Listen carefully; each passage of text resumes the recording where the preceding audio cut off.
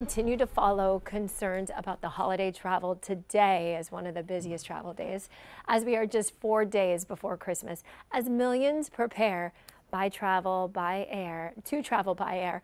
A massive storm is bearing down on the West Coast, which could cause ripple effects across the whole country.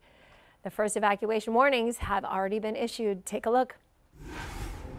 The holiday travel rush is on. Airports today are bracing for the busiest day of the season, with nearly 49,000 planes in the air. There's a lot of people going in many different directions. Just got to bring your patience. The biggest problem? The weather. A slow-moving storm could dump 10 inches of rain in parts of Southern California, potentially triggering mudslides and air travel delays that could impact the rest of the country. On the East Coast, neighborhoods are underwater days after a powerful storm slammed multiple states, killing 6 people. Some rivers in New Jersey are at major flood stage through tomorrow. Boats were needed to rescue people in Little Falls. We had to leave because our heat went out. So, with the kids, and I'm expecting we couldn't do it anymore.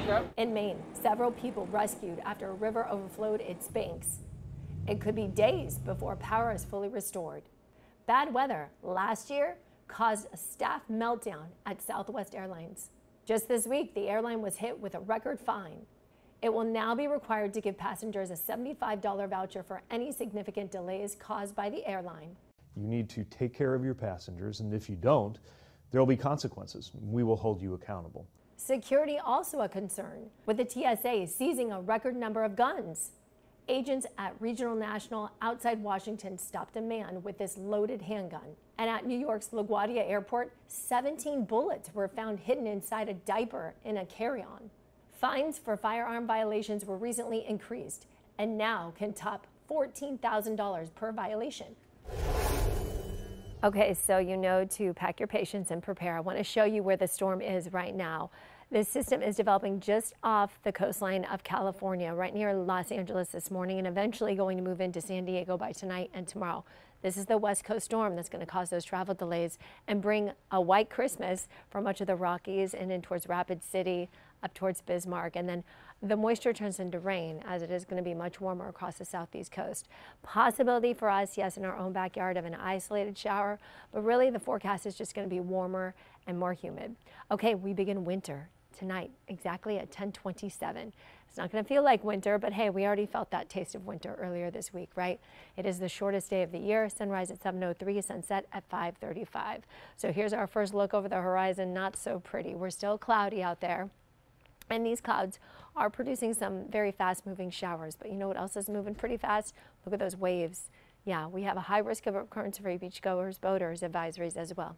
Temperatures are in the low 70s. Fort Lauderdale, Miami, east-northeast breeze anywhere between 8 to 14 miles per hour, providing for a mild start everywhere we go. We have those upper 60s inland, but that's about it. Otherwise, we're well into the 70s. And those winds will continue to be strong today. We're expecting winds gusting in the 20s. And the wind direction has brought us warmer temperatures by about 9 to 12 degrees. Dew points are in the 50s, and as we take a look, we'll continue to see the dew points climbing as we go into next week. Now, moving to the forecast for our friends in the northern half of the state, if your travels take you up there, it will be definitely cooler as they're still dealing with the north breeze. They're waking up to the 40s. Now, here are those showers I talked about earlier, just a few sprinkles right over parts of Parkland, and a sprinkle trying to hold together right here by Pinecrest and Cutler Bay. And into the Keys, a few showers too, but nothing widespread. Again, widespread precipitation not expected in our forecast. All of it is occurring out west. So with dry air in the upper levels of the atmosphere and just some subtle moisture moving in off the breeze, it's going to be a great day. Get outside and enjoy. Tomorrow, even better as our winds continue to move in from the northeast. Sneak peek to our forecast, southeast breeze, temperatures in the mid-70s, maybe a sprinkle. Headed to the beach or doing any boating, we have a high risk of occurrence for you beachgoers, boaters. The bays will be choppy. 7-day forecast, highs stay in the 70s, lows stay in the 60s. Have a great day.